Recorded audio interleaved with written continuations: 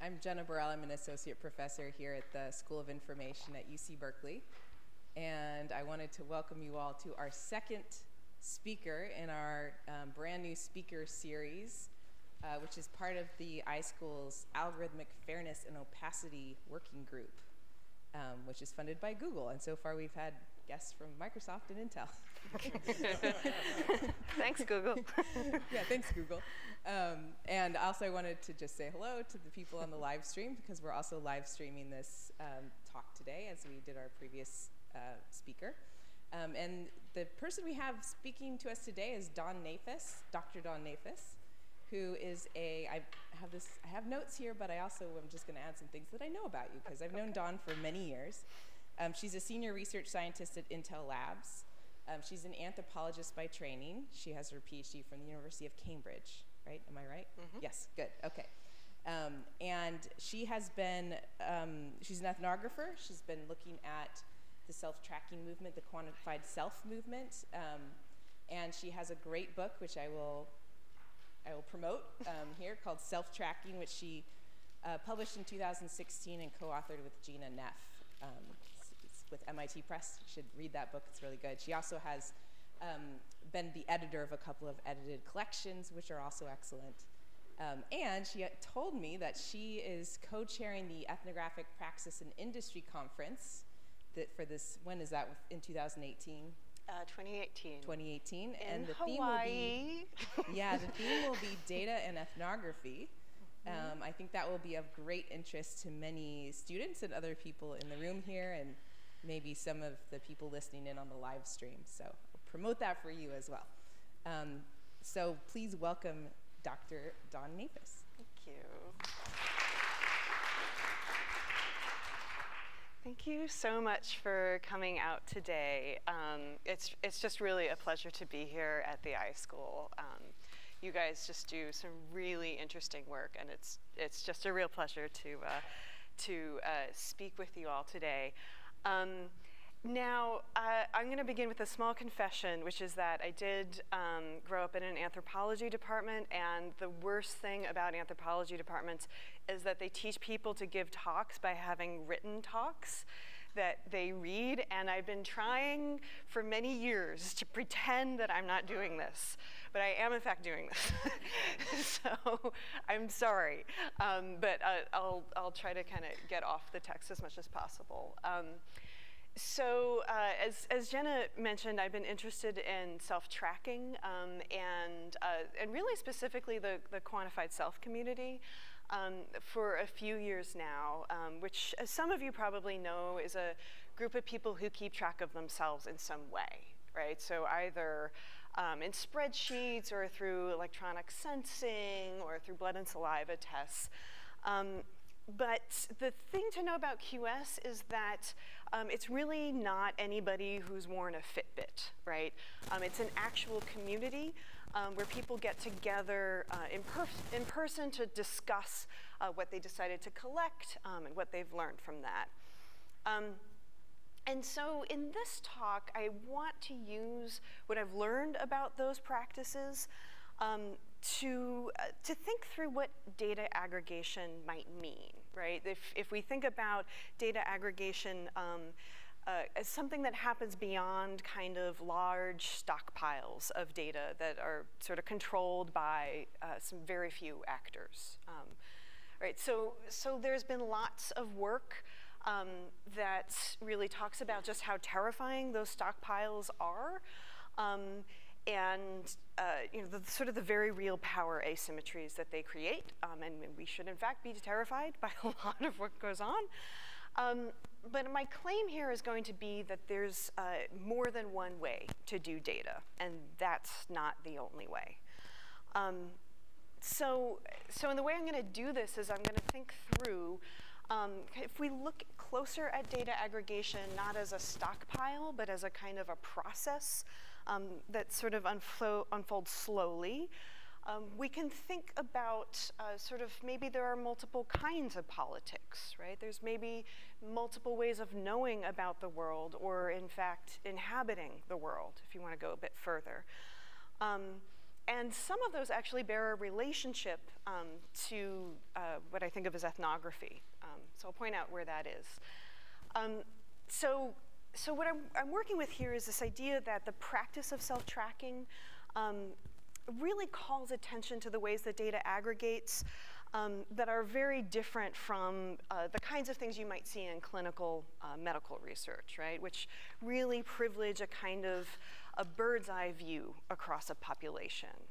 So, for those of us in science and technology studies, we'd really recognize those large stockpiles as a form of God trickery, right? They make this view from everywhere and nowhere at the same time, right? So you're sort of responsible to absolutely nobody. Right, so here QS it has this ethos of participation. And that ethos, I think, opens up a space for contestation about who gets to define problems of the body and how you would do that. Now, you'll also see, for some of you who are involved in the STS world, that some of my emphasis on participation also comes from the social life of methods literature. So that's work from Evelyn Rupert, Norcia Mars, Mike Savage, mostly based in the UK. And their work suggests that methods really can't be separated so easily from the social lives that they're designed to comprehend, right? That they participate as well as comprehend, and surveys are really a good example of this, right? Surveys were these techniques that were designed to, sort of assess the world from afar, and lo and behold, lots of us do them, right? They're not just research instruments per se, right? They participate and, in fact, actively reshape that world, right?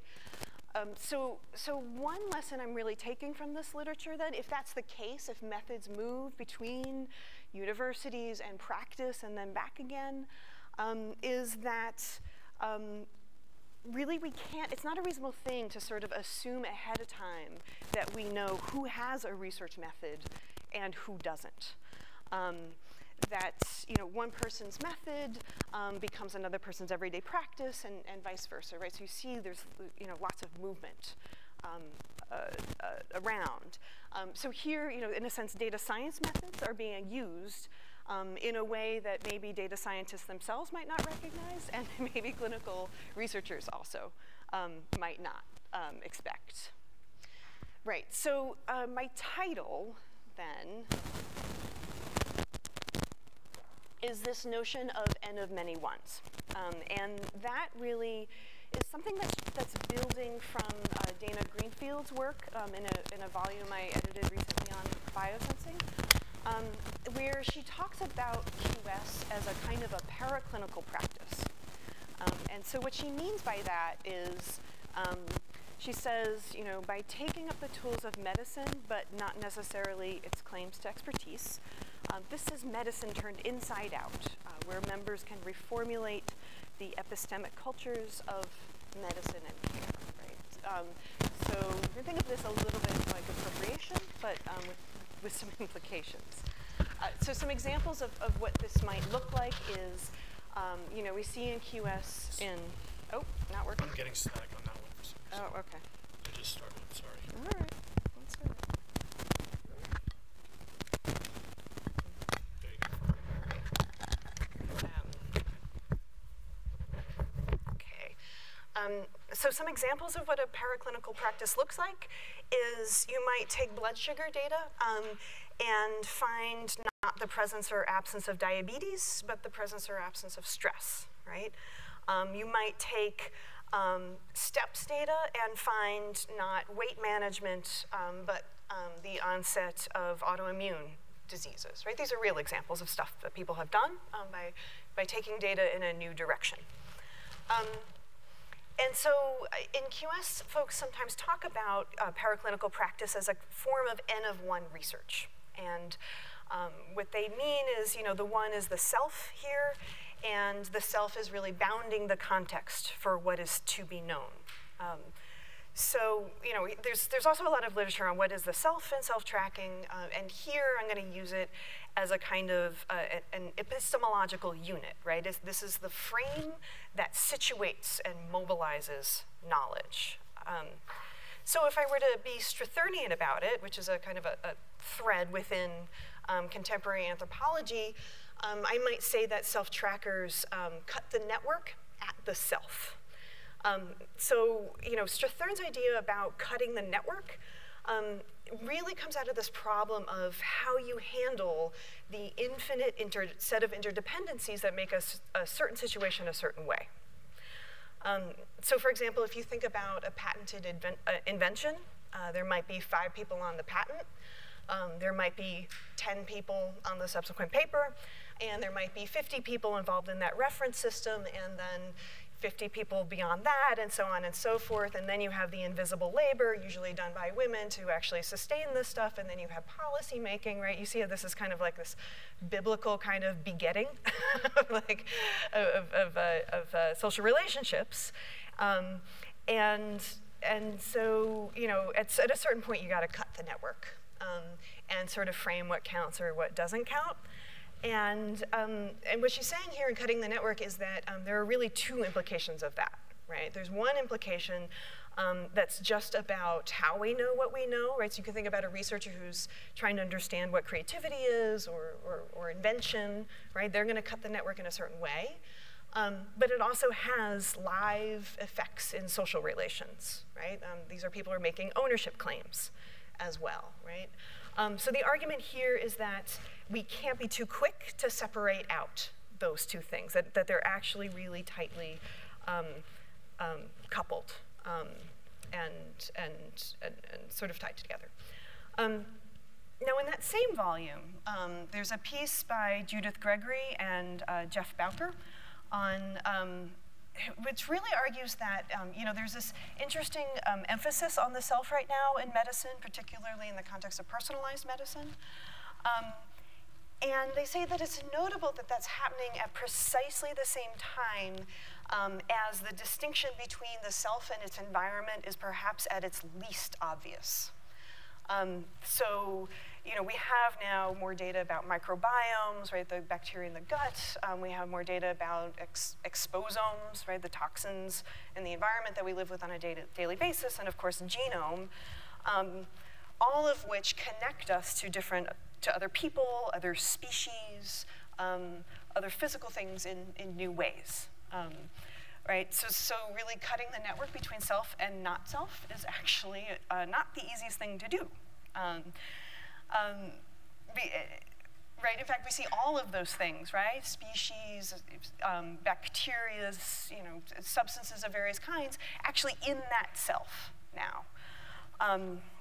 So I argued that at least in Western contexts, and we'll talk a little bit later about other formulations of the self, but at least in Western context, right, the self, I think, actually still has utility not as a given, right, not as this sort of unit that we just sort of assume away on our way to cohering a thing we call a population, but kind of more like a heuristic, right, a heuristic that does epistemological work and also moral work in the sense that it's the place from which Europeans and Americans are making claims and rights in data, right? One of the ways we think about the self is that it has a boundary at the skin, right? And data is made from bodies, right? And that gives us some claim on it. Right, so then returning back to this N of 1 thing, you know, Greenfield is arguing that N of 1 you know, challenges both traditional evidence-based medicine, which has a real emphasis on sort of large randomized controlled trials. But it also has another relationship with personalized medicine, right, which is really trying to customize treatments according to microbiome and genome and all the rest of it. And it says that N of 1 is actually really different from that stuff, right? That both of them, in a way, traffic in really rich aggregations about the individual. But precision medicine really knows what it knows always through this generality, right? It's always making an N of a billion before it gets to a satisfying notion of what a 1 is. So here's one example. This is a recent NIH project that is aiming to get biomarkers and Fitbit data, because of course Fitbit shows up everywhere. Anyway, they're aiming to get a bunch of data from about 1 million people. So we no longer have a sample here, right? We have, the rhetoric is all of us, not a sample, but a whole universe. And each person, in a way, sort of emerges as different, right? From that kind of like mass, you have a mass commensuration before you have difference. And so, returning to QS, then, Greenfield says that, almost in passing, actually, she says that N of 1 experiments might actually be better thought about not as N of a billion, but, if we're going to crowdsource N of 1 experiments now, that's not N of a billion, but actually N of a billion ones, right? Where each of those ones, each of those people, has a coherence of a kind, but only partially related to others, right? So we're no longer assuming a kind of a commensuration, right, at a mass scale. So this was kind of a shorter line, and I just thought this was a super useful idea, and I wanted to take it further in the sense that my own work has been all about making those N of many ones sort of aggregations, right? So I don't work in billions because I don't know how to do that, but I handle many. And I've been doing that with a technical team through a software project called Datasets, where we've been really trying to figure out kind of what kinds of aggregations, either aggregation within one person, right, because there's still a lot of data there, how to do that, and / across many people, right? Like, what is that relationship between the one and the many here if you're doing N of 1 or paraclinical research?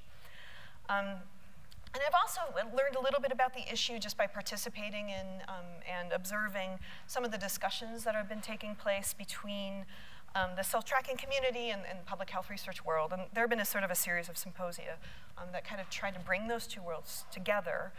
And sort of looking at the various projects going on, I've kind of come to suspect that there's a logic, right, about how, like, which projects what data aggregations efforts really make some progress, which ones stall out, which ones are kind of hard to do but still worthwhile to do, and which ones are kind of like flat out, kind of a dead end. So I've been doing some software development with a team, not personally, but my method for doing the software development is not straightforward user research. It's really trying to situate myself in data's dimensions, right? So thinking of, really being inside its temporalities, its spatialities, its chain of associations, and doing that quite literally with the people to whom it refers. These pathways then, sitting through these pathways as, people themselves are kind of walking them through, is really what's getting my sense of many here, right? So I kind of scope many as what you might get your head around ethnographically, which, is contested in and of itself for those of you who've participated in the anthropology debates, right? You know how hard that is. But the idea here is kind of walking through data with people as opposed to trying to build for myself a whole universe of the stuff and then sort of querying it.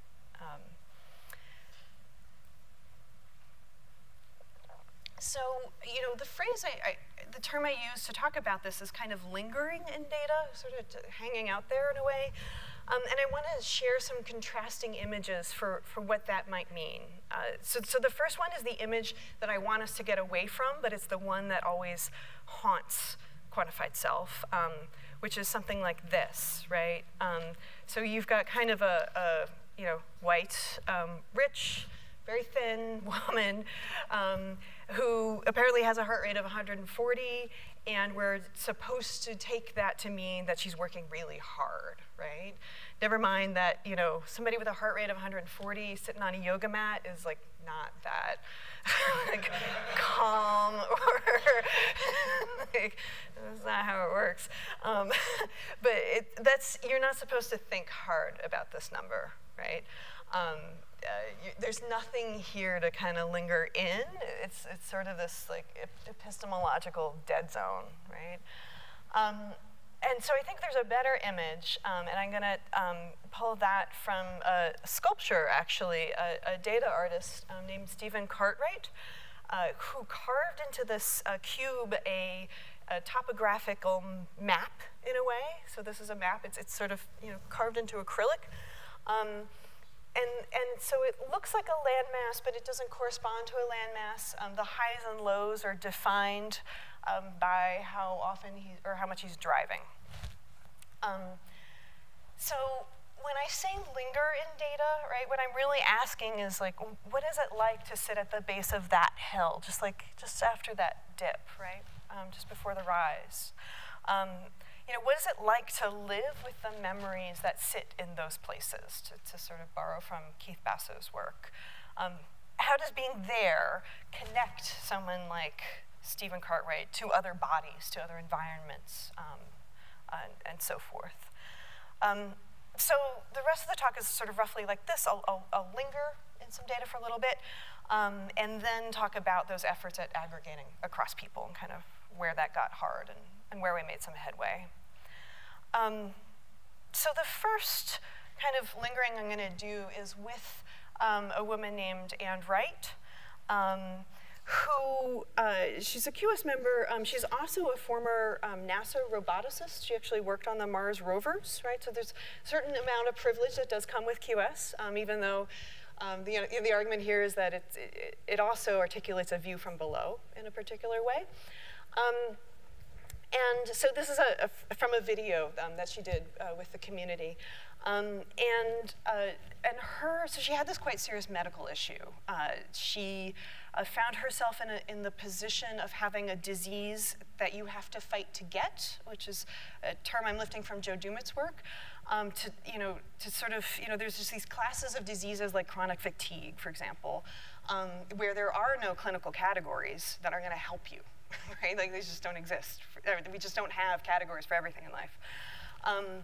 And so she received the kind of diagnosis that, the doctor said, yeah, you do have a real problem. Like, we do actually believe you, but we have no idea what's going on or how to solve it. And so she's like, all right, well, so she turns to data and tries all these different things, right? So she tries a combination of tracking what she's eating, how she's sleeping, right? A whole line of different activities, like you name it. She's tried it, and what she's trying to do here is to debug the problem, as she puts it, right? So here we kind of have our first flavor of aggregation, where it turns out that like sensing and recording across multiple modalities is actually really important, right? It's not good enough to just put the Fitbit on and be done, right? And so that's what she's doing here. And roughly how she works is she chooses what data to collect, just makes a guess at first, and that evolves as she develops a kind of a loose sense for what's going on, right? And so then she changes some stuff up and adjusts the data as well as some practices to see what's happening, right? In particular to the body, the body sensations that she's feeling, right? So you see this iteration between what data exists and what's going on in the body, right? Which is not that different from ethnography, actually, for those of you who do it. But she thinks about that in terms of debugging, and I actually do think that that's significant, in that when she's talking about when she was working on the rovers, there's really no instructions for how to fix a rover on Mars, right? Like we don't know how to do that yet.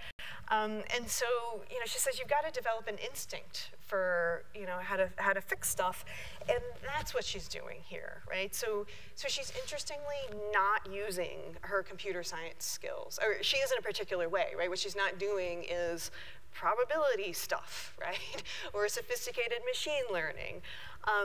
What she's using are these, techniques of observation that I think actually a lot of us are really capable of doing, but we don't think to do it because we're not thinking in terms of debugging, right? So that's where, again, the privilege comes in here. So, one of her techniques, which I think is pretty telling of this, is that she actually, for the diet tracking, she took a picture of everything she ate instead of writing down all the macro and micronutrients. And the reason she did that was because even though writing all the numbers down leaves it available for math and commensuration and all that business, but the pictures can actually be interpreted in more flexible ways. So if you don't know what you're looking for, right, you do the coarsest possible thing first. And so that's kind of what the debugging instinct kind of gets you. And she could do that because she didn't have to be commensurate with anybody else. Like her problem was exactly because she wasn't commensurate, right? So she has this, peculiar relationship. Well, not peculiar, because actually a lot of people do end up having to do this more than you would think. And so she works stuff out, right? So the punchline here is that it turns out that vegetables in the nightshade family were giving her this debilitating thing. I mean, it was properly debilitating, right? But the solution was like totally not medical, right? It was just don't eat potatoes and eggplants and stuff like that. So what she's doing here is she's collecting stuff about symptoms and potential causes, and you can see sort of elements of what we fantasize about as the scientific method, right? But a lot of the time, the data isn't even that explicit, right? So another story comes from somebody I met through her named John, right? So John was having difficulty sleeping. So he turned to this consumer-grade sleep device. It was one of the super early ones that sort of did sleep states. And so they went through this really kind of elaborate process of churning through what that data could be telling him, right? So first, it was looking at the start time of sleep, like when do you lay down in bed, or maybe there's something to do with sleep duration, or maybe there's some other thing happening, and then finally he comes to this point where they kind of literally stacked the night graphs on one another and found a recurrence where at precisely 3 a.m. every day he was partially waking up, which is a weird thing. And so he started thinking about, okay, well, what's in the room? And it turns out, machines are actually that regular, even though bodies aren't. And his computer was in the room, and that computer was set to back itself up at 3 a.m. And so it started whirring and flashing lights and so forth, and that was contributing pretty significantly to the sleep issue. Right, so for people like John, right, what's going on is he's looking for clues and things that lie just beyond the data itself. So not sort of, he's not believing that the whole set of answers is explicit in the data, right? And the way I'm going to think about that is to think with this concept of a hinge, which can be a temporal aggregation like he's doing here, or a spatial aggregation, but something that sparks a memory of something, right? So a place in the data where there's a connection to the world from which the data came.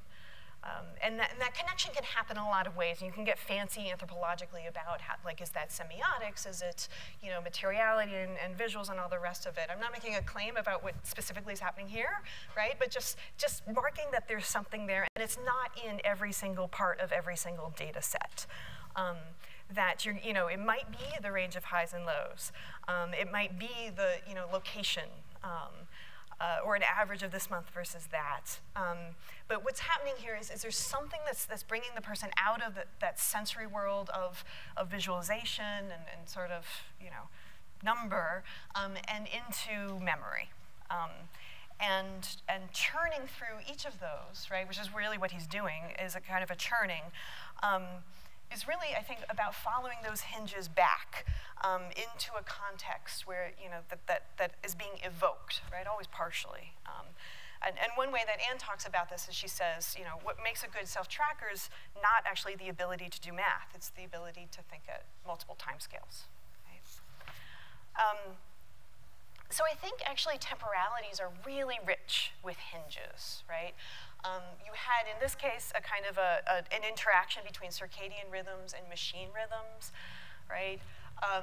You know, you have you know, if you're looking for, you know, a pattern to do with weather, you know, you're not going to see it come up every Thursday, right? Because that's a human work week, right? So, but you can see social patterns and how social patterns intersect with bodily patterns if something does come up every Thursday, right? So you've got all this like richness here, and you've got that with, you can do the same move with space as well, right? You can do a whole kind of rhythm analysis on this stuff.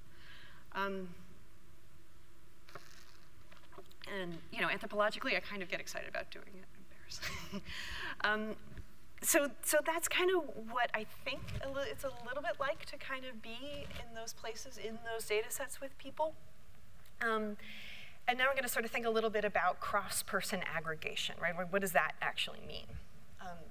So in this kind of public health, self-tracking intersection world, we have, I think right now, the dominant notion is really one of data donation.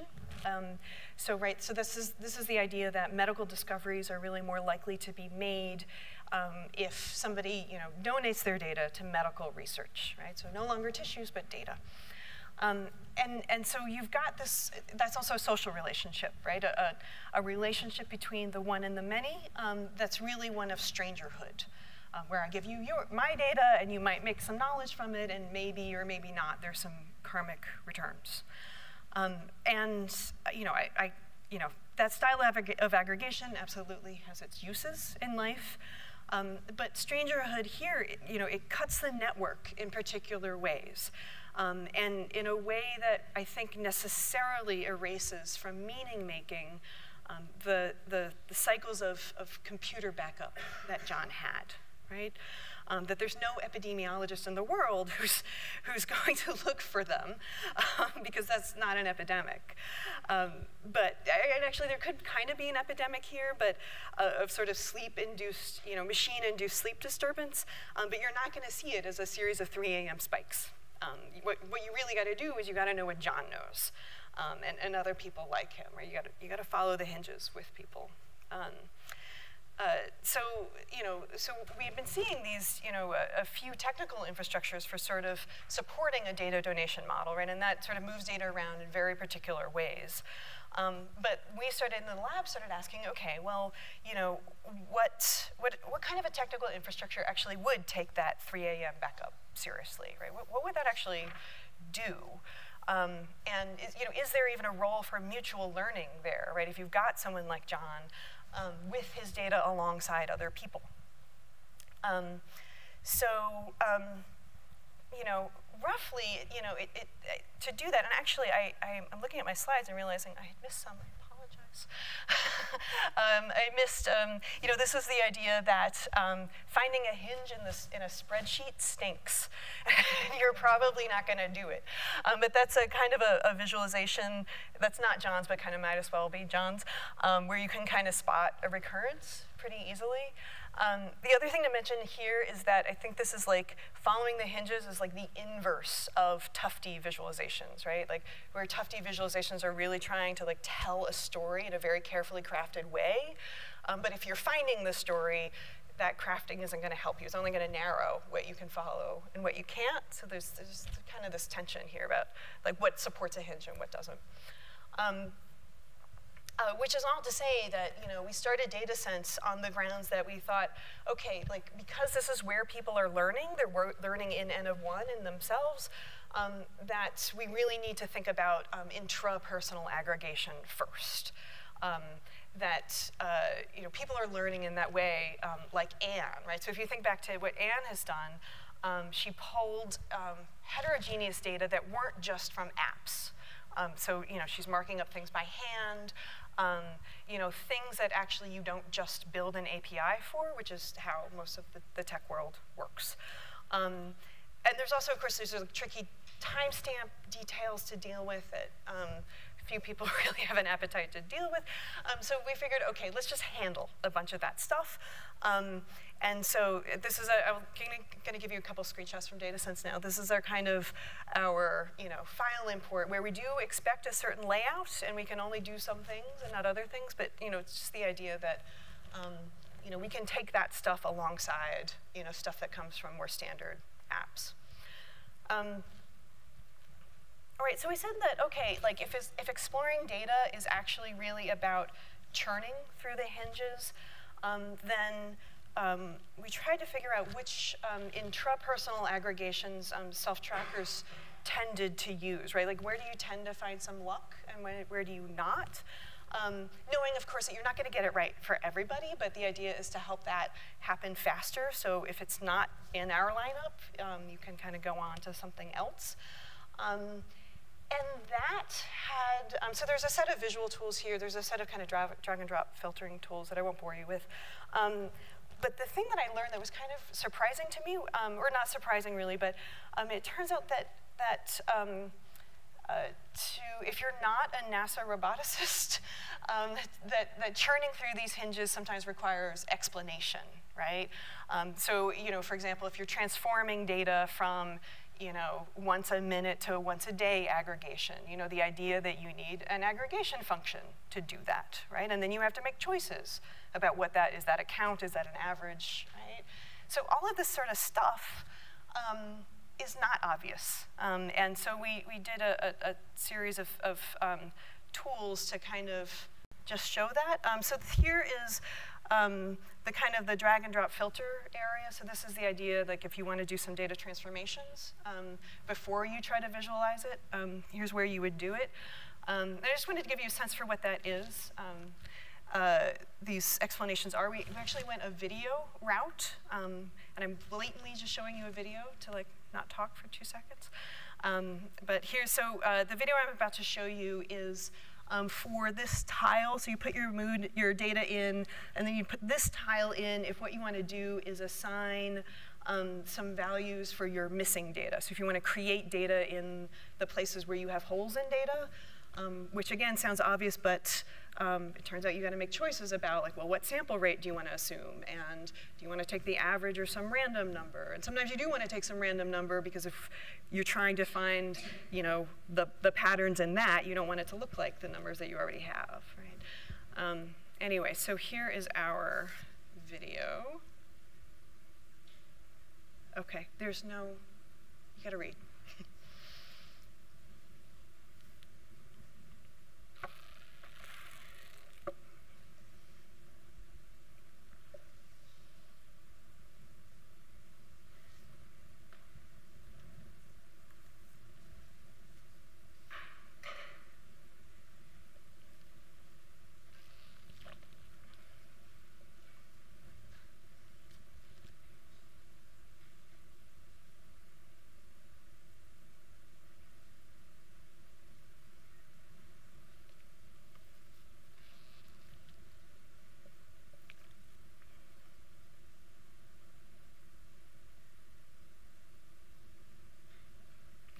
I think that's all we have to say. Yeah, I had fun making them, which is in part why I wanted to show you. Right, so we've got these tools in place for the most part with bugs and all the rest of it. But as that part started to solidify, we started to ask about this question again of what is interpersonal aggregation? What does that do here? And one of the things we had noticed in the meetings that people were going to was that it was actually pretty useful to have other people's data, examples of other people's data as kind of context to think with. An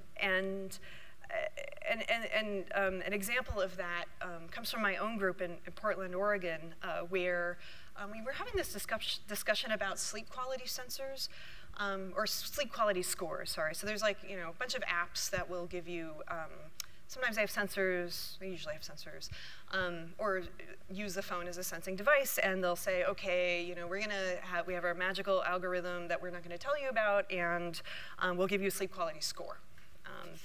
And so some people want to know, like, what is that? What does that mean?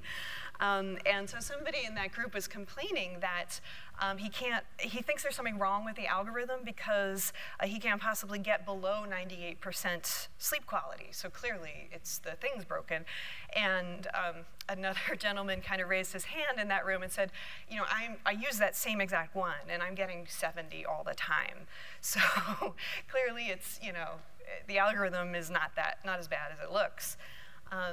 And so it's like, okay, like that's interesting, right? That's interesting context.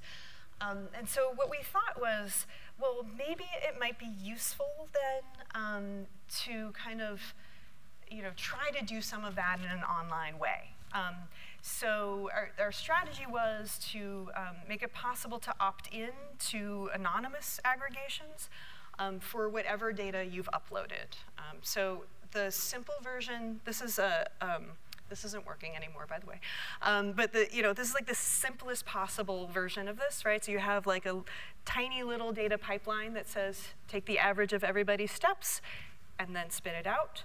And it kind of puts it on a histogram. That histogram looks weird because it's test data. But the idea is you've got a histogram and then you've got, you know, wherever you are. And so, you know, we had, you know, a set of interesting rules around this, right? So you can't query the thing if you yourself don't have data, right? You've got to participate in order to come in. And, you know, in the spirit of kind of trying to generate algorithmic transparency, because that discussion had just started to heat up, we said, okay, you know, you can get a heck of a lot fancier than that. And so the thing to do is to, if somebody's querying a pool of data, to not only send the results back in the data, but also how you got there, so that other people could also build on that and tweak it and make their own kind of baby algorithms, right? So this is not machine learning, right? But a set of tools that people, you know, hopefully could sort of learn from each other about how to ask questions about a pool of data.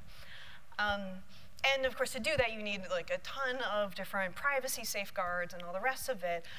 But the point is, we're trying to mimic those triangulations.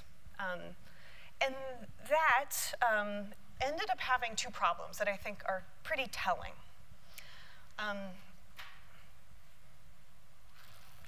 So first, we really quickly ran into the issue of commensurability, which is, you know, if you already know, like NIH already knows what data it's getting, if you already are just working with Fitbit data, that's close enough. That's almost the same thing. It turns out that there are nuances in Fitbit. That means you're not actually looking at the same thing, even if you're looking at Fitbit data. But it's the same enough where you can start to query that algorithmically. If what you've got is a data pool about sleep quality, and you've got 10 people, you know, measuring that along 10 different lines, if you've got a sleep quality score, and then you've got sleep duration, and you've got sleep start times, or qualitative, like I felt better after I felt rested or not, right, which is a meaningful signal too. And there's one which is my favorite example. This is a real thing. Someone had counted the words that they remembered about their dreams when they woke up. Right? That is like a sleep quality measurement. Right, so if you're trying to fuse all that together, you're not going to have a whole lot of luck.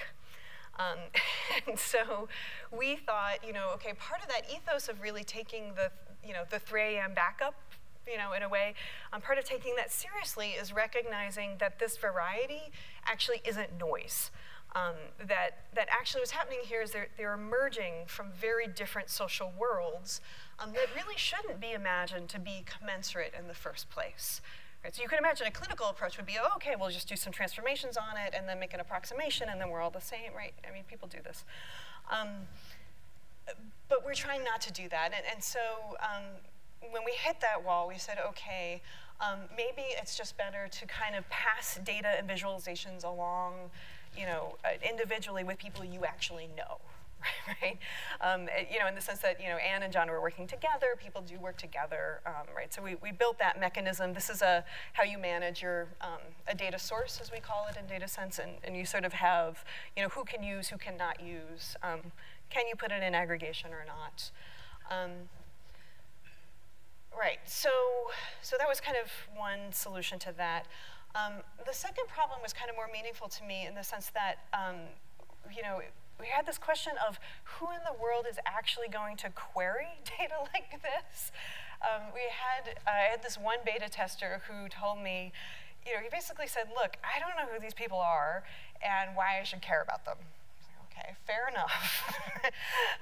Good point. And that, again, gets back to this issue of like how you're cutting the network.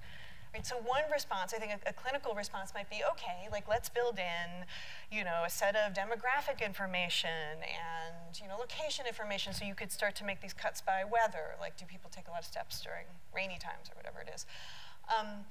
But that kind of felt to me like we're getting back to strangerhood again, and that would be an attempt to try to make relations that didn't actually exist. And so that was a little too close to data donation, and so we kind of hit a little wall there. But I wasn't fully deterred in the sense that, you know, we know from STS that there's no such thing as data outside social relations, right? That, you know, we don't have selves that are these sealed off voids.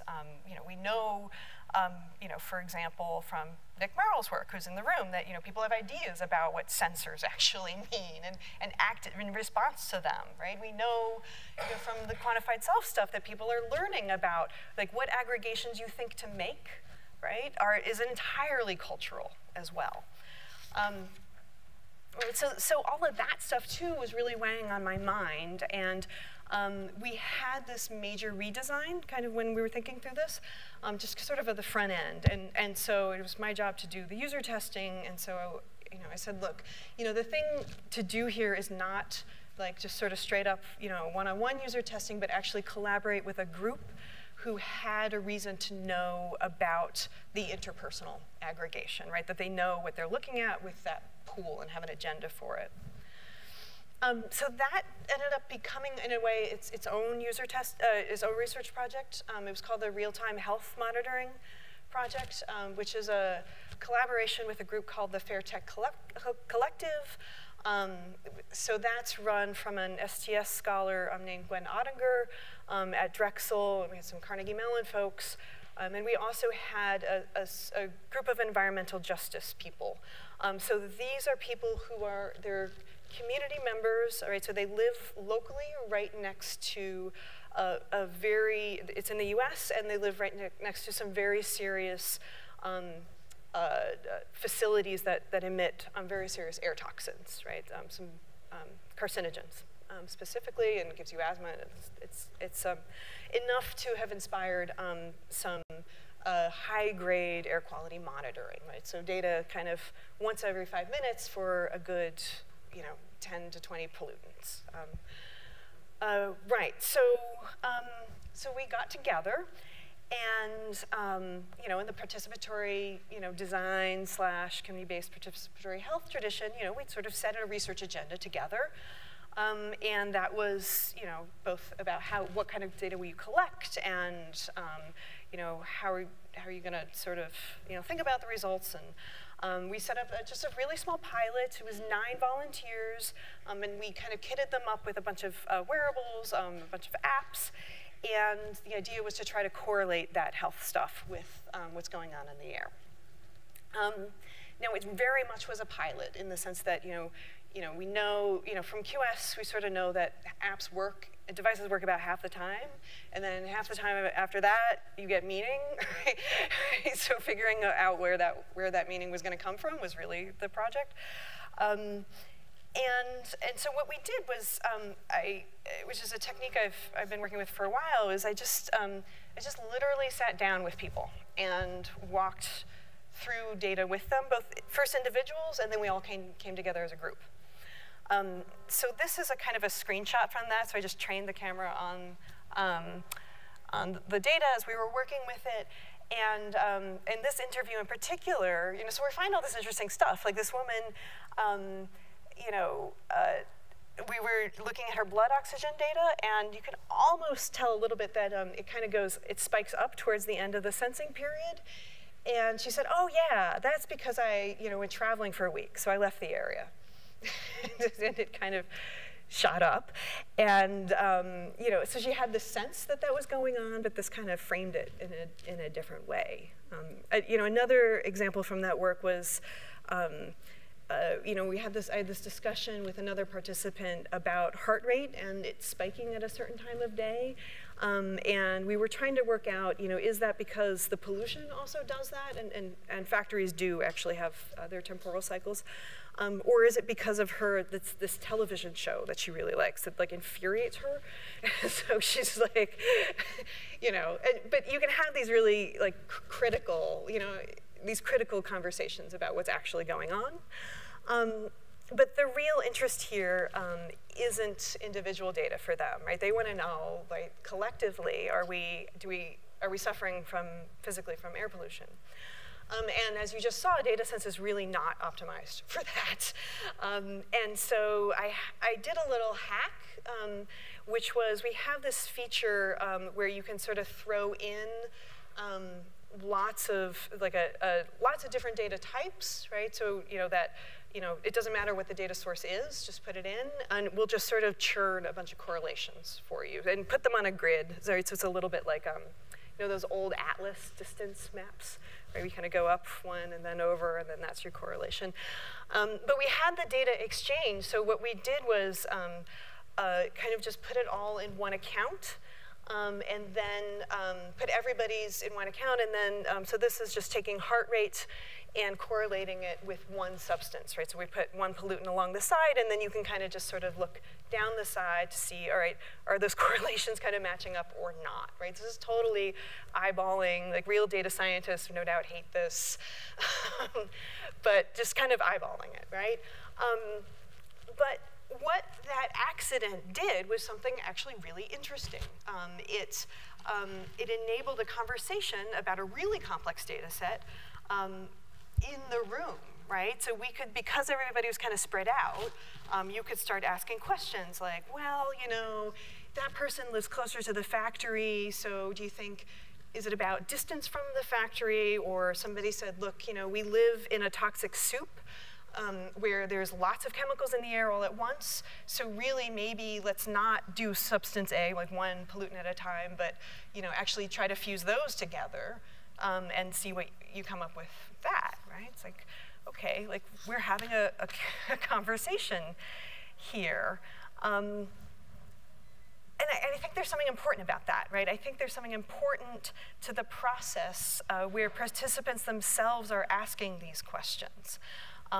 Right, after just having seen themselves as one of those boxes, right? They're sort of, in a way, becoming visible as a one in the many. And I think that was meaningful for the discussion, right? There's a million different questions you could ask of this data set, but these were the ones that were emerging, not other questions on this day, right, through this engagement. And that conversation kind of made sense, too, because there was a shared purpose, because there's people who know each other's stories well, right? They know who's traveling, who's not, who's getting sick, and who's not. But also because it creates obligations, right? There was a researcher in the room, and I was playing researcher here, and I had to look them in the eye. And there's something about looking people in the eye that really makes a difference to the kinds of research questions you ask. So just to kind of really wrap things up, because I'm probably running a little late now, this is, it's just a pilot. But I think it's a pilot that speaks to this broader argument that I've been making about there being more than one way to do data, right? And some of those ways do, in fact, make room for situated knowledge making. But making room for that also means making the data flow a little bit differently. Both at a technical level, but also at a social level. And part of that also means that the social life of one's methods have to be acknowledged, right? I'm not pretending to not be in the room or not care about what these guys find, right? All right, so there's, coming back to Marilyn Strathern's work then, right, oh, do I have to stop now? right, Marilyn says that social relations are not simply the things that people have, they're the things that people think with. They're the vehicle through which we make new knowledge. And I think that's what we were doing in the room that day.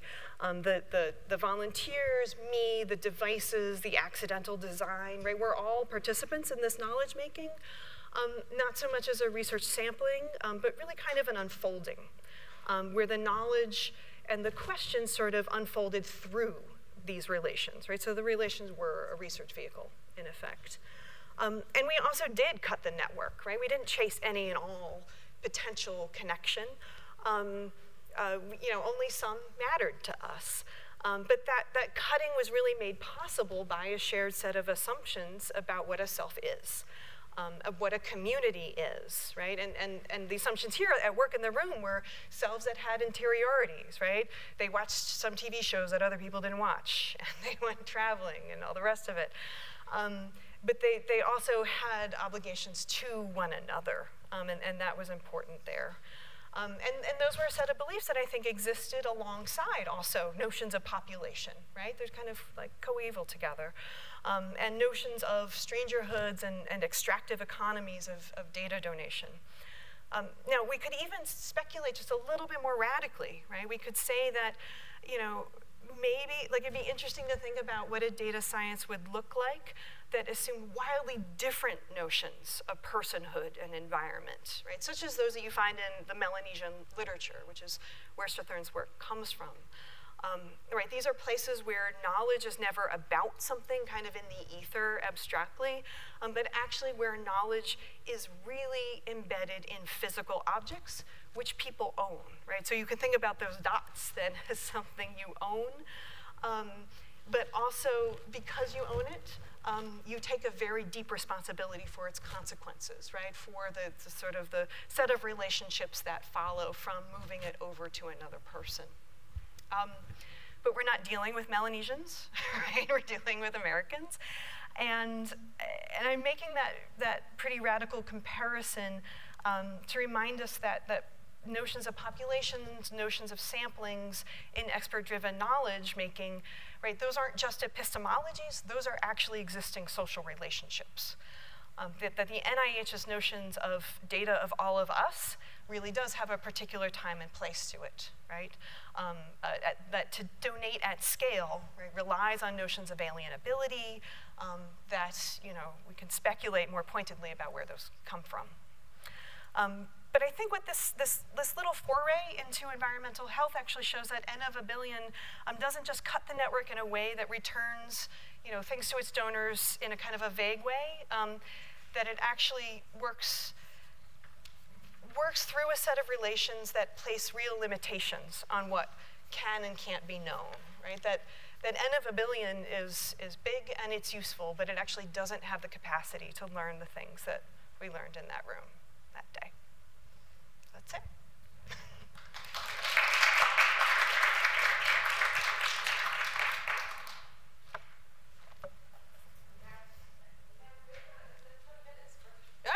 No problem.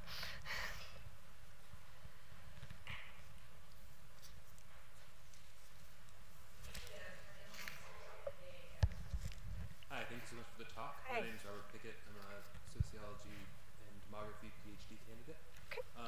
My question was, you sort of got started on this N of one with some pretty interesting examples where these people were sort of at a loss to find the group that they were in, right? The diagnosis, couldn't come up with a diagnosis, and the person's computer was in the room, and so they were very clearly in a sort of unique to them situation where this sort of N of one thing makes a lot of sense.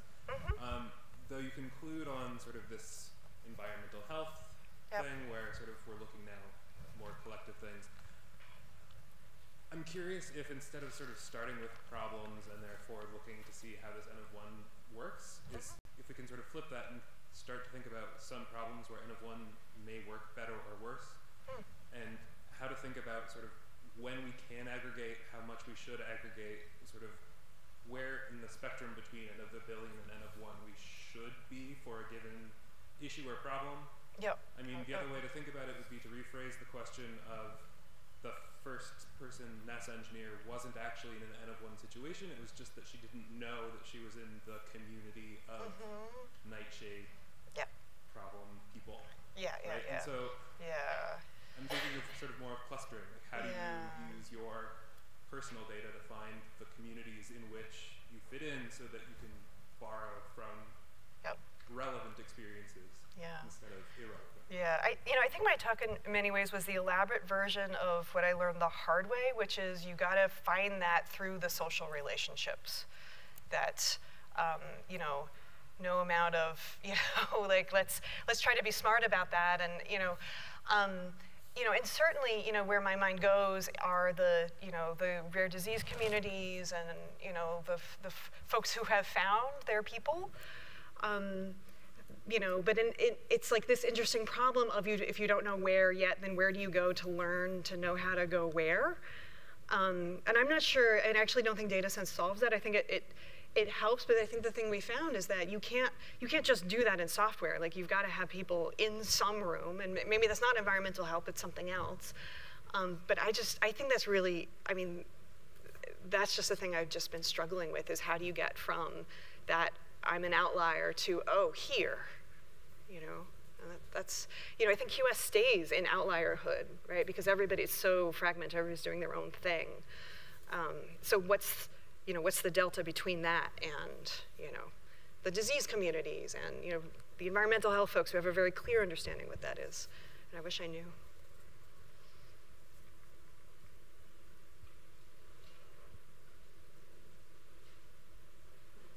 Oh, come on. So maybe I'll ask both questions. Okay.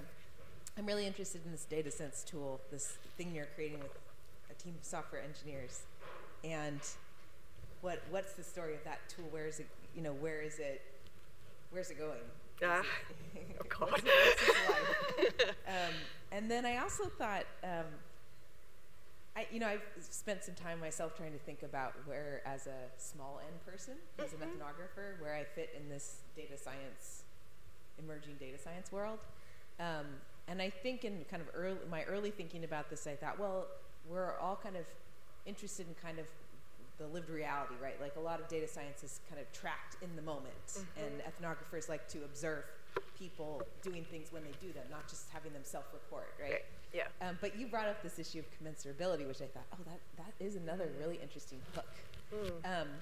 And as an ethnographer, we don't have to burden ourselves with commensurability of our data.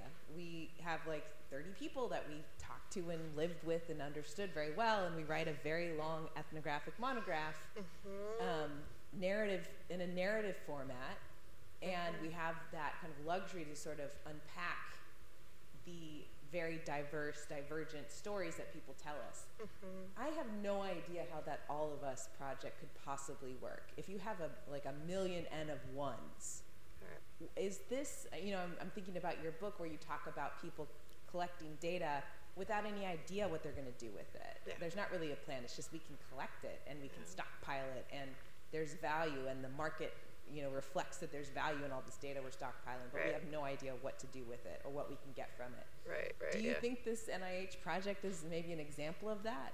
Because I think what you're telling is a story of kind of emergent communities finding their own way to kind of gain meaning and find patterns in data through a lot of labor-intensive but personally motivated efforts and building connections.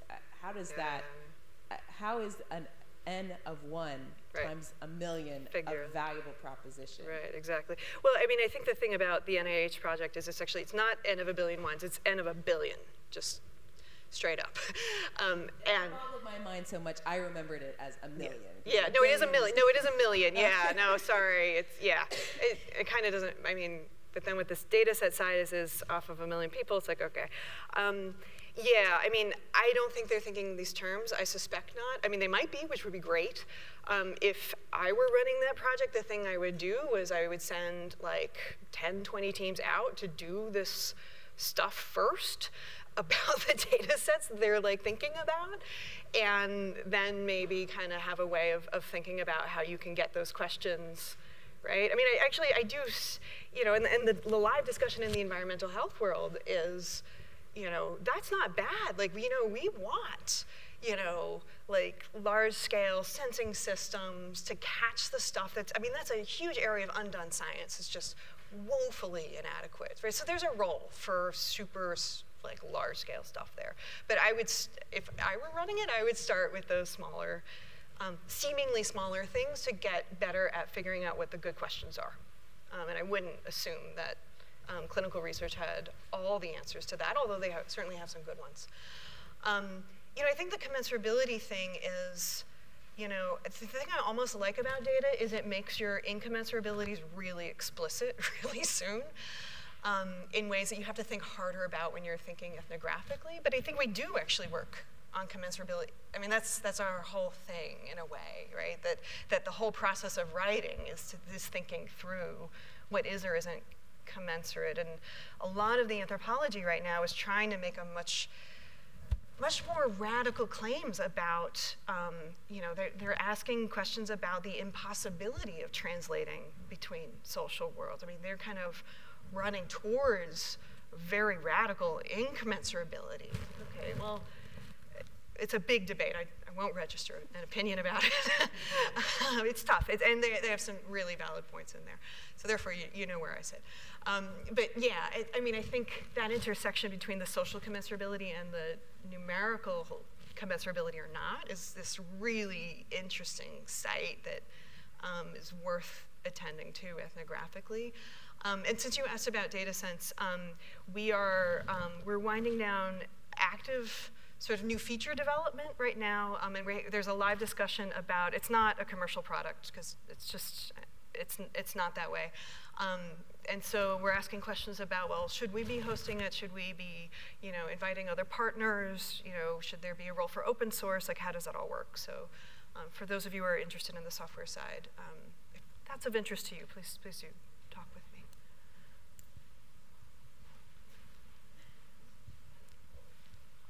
Thank you, Don, for actually bring out the nuance that between 1 and a million, there are these interesting, you know, manys that I have not thought of before. But it's fascinating to me that you've chosen, you know, in this pilot, in a sense, it's a group of volunteers, bottom-up, grassroots, you know, sort of sharing a common question. I'm wondering, I suspect that there would be other types of social relationships where maybe it's more top-down. I'm thinking, for instance, in the workplace, where the manager says, all right, everyone in the work group, let's start collecting some data, and we're going to analyze the data because with some corporate question we want to answer, right. or some other context. So do you think that there may be different parameters that may make these N of many work better or not work at all? Yeah. In addition to maybe the social dynamics, power dynamics, what might be other parameters? Yeah, exactly. Yeah, I mean, there are so many, you know, flavors of what many could be. And, you know, and because they are real social relationships as well as a sampling, you know, there's always that, like, where does power sit? How does that all work? You know, in an odd way, I can imagine if what you're doing is workplace sensing. You know, you can imagine workplaces where the hierarchies are so strong they don't bother, like they just do it, and so your commensurability thing isn't a problem anymore. You can imagine a more progressive workplace where that, where commensurability does come to an issue, it does come to a head, and you can also imagine one that was actually employee-driven, right? That was all about where is, you know, what's happening at the work site that's making our jobs harder, right? So then the sensing is of us, but the focus is on the physical infrastructure or whatever else it is. So it's an interest playing with what the social relationships are, then get you into like different research questions. But yeah, I think there's a million of them, and they're worth exploring. We in our research group, we had the PhD students decide that we're all going to put on biosensors on ourselves and watch an episode of Black Mirror. together. Some of you remember this. And now I'm thinking through, well, first of all, I'm glad I wasn't the one who mandated that, but on the other hand, what type of social dynamics, peer pressure that Yes. have been when we all decided to opt into the exercise. Yeah. So thank you. Sure. So I had a very similar question, so I'm reformulating something. But I want to maybe pick up on this thread a little bit on commensurability and kind of maybe centralization or power in these sort of relations, and sort of how, sort of what you've seen sort of relates to like who is in charge of deciding what is and is not commensurable. Because I think I'm familiar with like the debates you were just referring to around like anthropologists debating like to what extent radical commensurability or incommensurability. Colonial empires didn't care; they did it anyway. Right, in terms of like generating a whole bunch. Yeah, of we're gonna get it whether we like you like it or not. And so I'm wondering like how you sort of see those tensions at play in terms of like who gets to decide like what is a good like commensurating with care versus something that's more top down or sort of has concerning power issues that we should be thinking about. Yeah,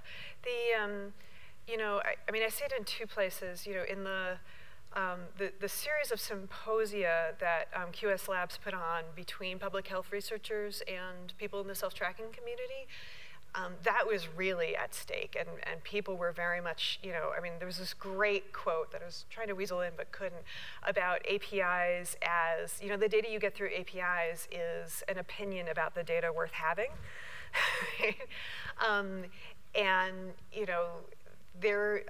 I think there were tensions in the room about, there were the, let's scale up and donate, folks, and then there were the let's hold on here, and I think they got to a place where there was even a discussion, right? So the first set of meetings, it was kind of like, but by the end, there were clinicians talking about doing their own self-tracking to come to understand what it is they put patients through. So something happened.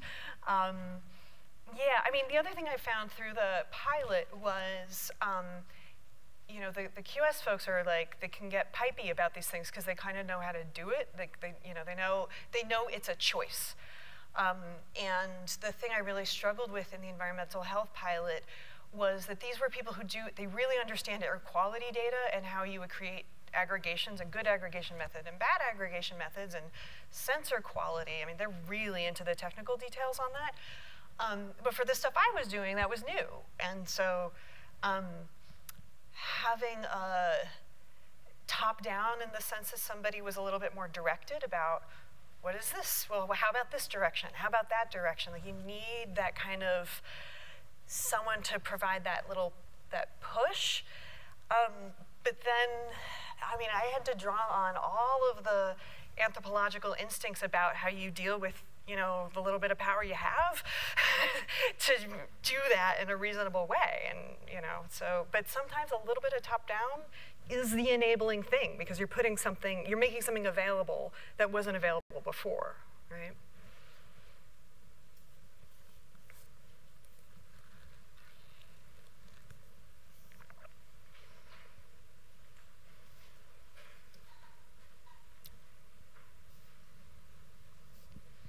I had another question, so I will take the opportunity.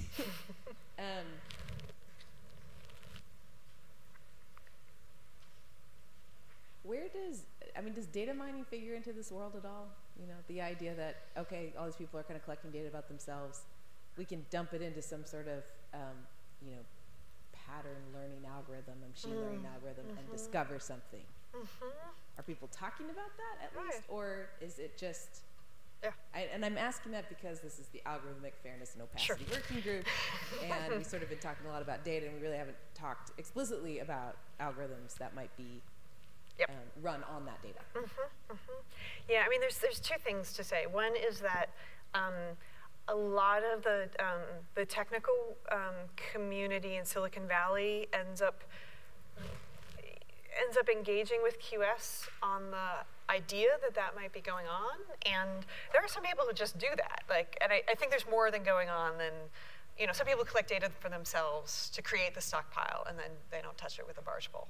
That happens. And so a lot of the way I talk about QS is deliberately, and I think there's a large thread of the community is very deliberately like, that's a bad idea. And in part because it's you yourself who has, collecting can be no joke, right? It's not just put on the Fitbit, right? It's taking a picture of everything you eat. Like, there's only so much you can do. So you can't create a stockpile that much if you're really doing it in a fine-grained, purposeful way. Like, you're gonna run out of labor. But it's funny. We did try to in datasets. We put one of a very good machine learning person in the equation and said, look, let's see what we can find. And then, maybe make a new feature where, for the stuff that you can't do with a Pearson correlation, let's see if you can find, compound and, complex. Is it, maybe it's not the caffeine in the sleep, but it's the caffeine and this that combines to relate to the sleep or whatever it is. And it didn't work.